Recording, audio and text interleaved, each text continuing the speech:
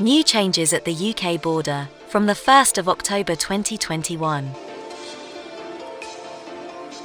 In today's video update, we will talk about the changes at the UK border from the 1st of October 2021, which is mostly about entering the UK. We highly recommend you to watch the full video, and don't forget to subscribe to our channel and press the bell icon, so you don't miss any updates regarding the latest UK visas and immigration.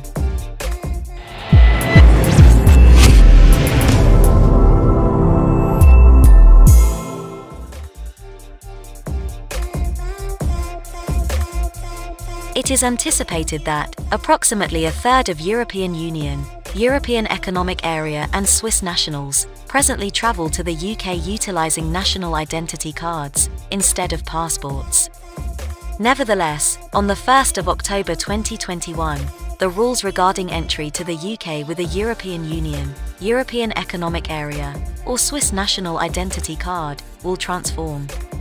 Up until the 30th of September 2021, all European Union, European Economic Area and Swiss citizens can utilise their national identity card to come to the UK.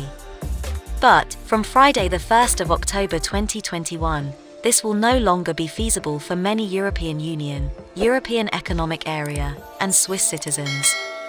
As an alternative, a valid passport will be needed to be shown at the UK border. The passport need to be valid for the complete period of the traveller's stay in the UK. While this modification will apply to the mainstream of European Union, European Economic Area, and Swiss citizens, some exemptions apply.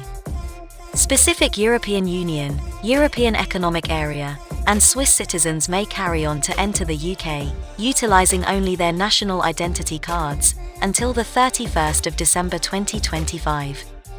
Please keep in mind that this will only apply to those who fall into one of the following categories.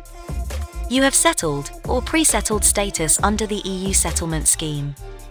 If you have been allotted either pre-settled status or settled status under the EU settlement scheme, you may come to the UK by presenting the identity document associated to your online status. This could be your passport or your national identity card. Before travelling, you must make sure that you update your online account with all valid travel credentials, for example, passports or national identity cards, that you possess and plan to utilise for travel, to avoid any needless delays at the UK border. You can verify or modify the identity document associated to your status under the EU settlement scheme on the gov.uk website. You have applied to the EU settlement scheme but not yet attained an outcome. On the 25th of August 2021, the UK government revised its guidance to validate that European Union, European Economic Area, and Swiss citizens who applied to the EU settlement scheme before the 30th of June 2021 cut-off date, but have not yet attained an outcome, can carry on to utilise their national identity card to come to the UK after the 1st of October 2021, while they are expecting an outcome on their application. Please keep in mind that, if your application is pending, UK border officers will be able to verify your pending status automatically at the UK border utilising the documents registered, so your travel in and out of the UK will not be impacted while your application is being processed by the UK Home Office.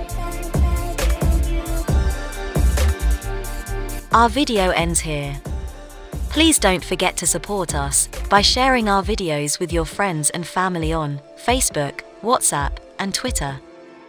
Thanks for watching.